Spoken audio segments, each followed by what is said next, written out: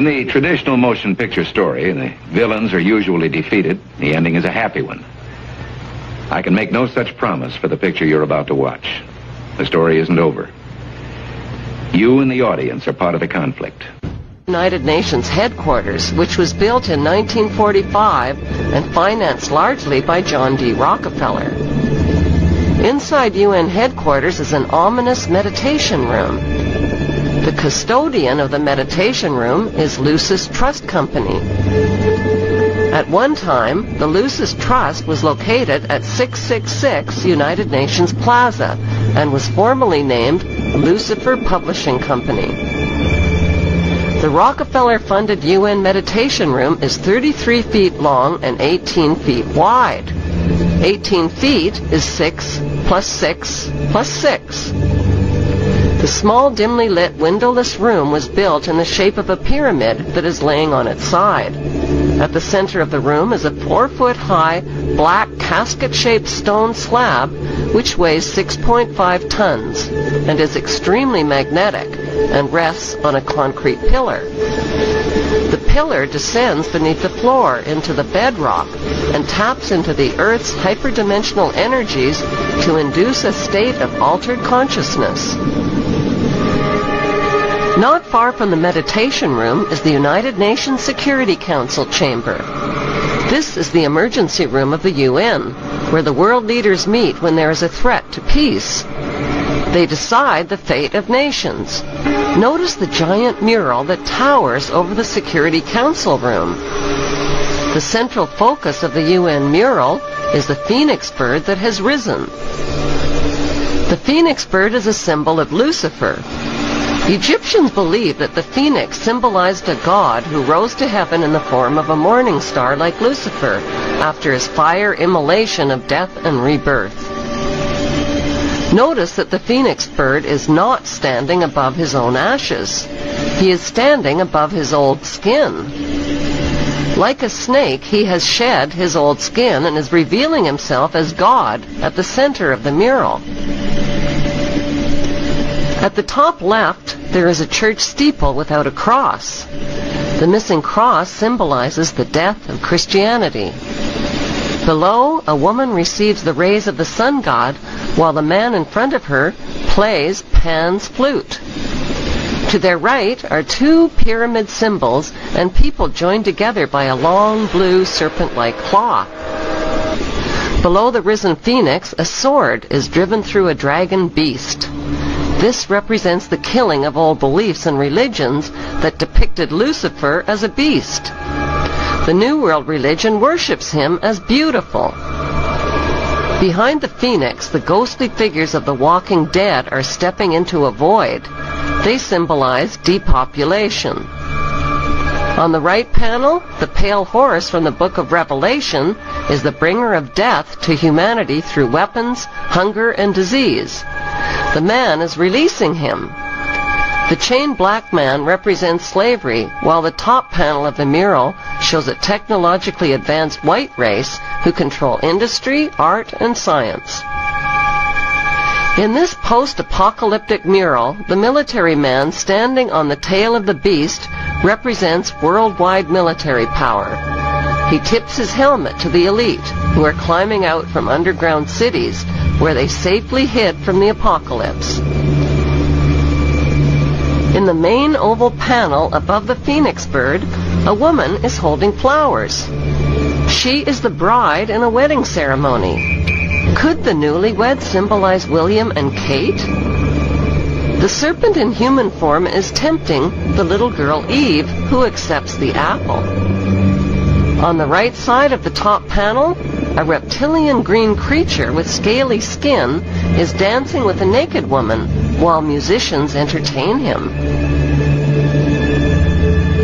The general message of the UN's Phoenix Rising mural is that humanity is stepping into a new Luciferic reality. Beneath this disturbingly prophetic mural, world leaders make global decisions that affect the lives of nearly 7 billion people. An occult organization that currently has its headquarters within the United Nations.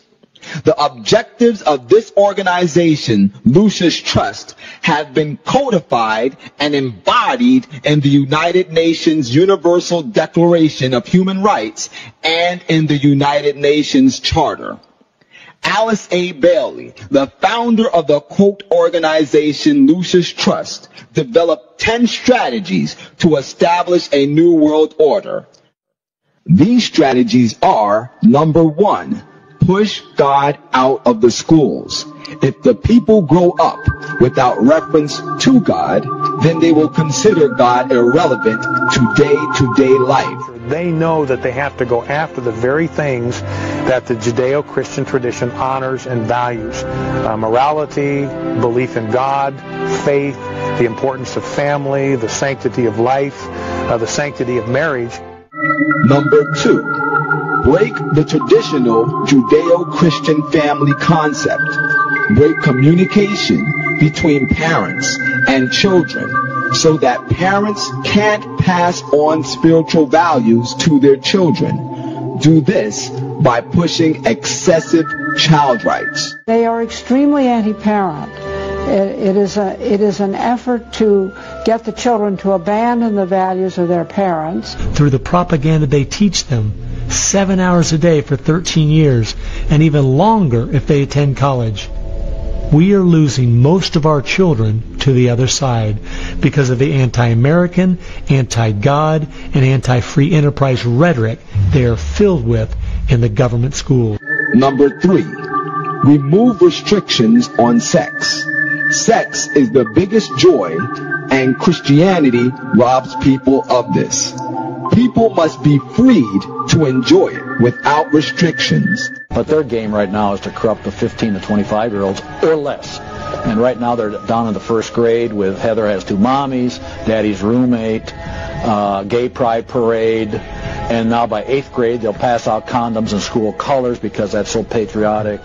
Number 4, since sex is the greatest expression of man's enjoyment of life, man must be free to express sex in all its forms.